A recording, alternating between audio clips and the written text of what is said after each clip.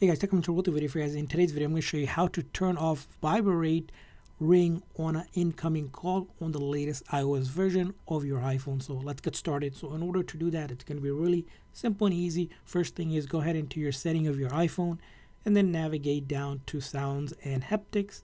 Once you click on sounds and haptic, you'll see ringtone. So under the ringtone here, by default, you can select the ringtone, but the way the phone knows to vibrate is under this haptic section. So you want to click on haptics, and by default it's set to vibrate on ring, which if you click on it, you'll feel the phone right now vibrating, and you can select a different vibration. But if you want to completely turn off vibrate on an incoming ring call, simply select a none here, and the phone will no longer vibrate. Your ringtone will still play, but the vibration will be turned off, and you'll be good to go after that. So that's how you turn off vibrate on an incoming ring call on your iPhone. I hope this video was helpful.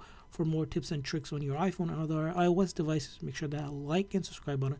Thanks for watching, guys. See you guys next time.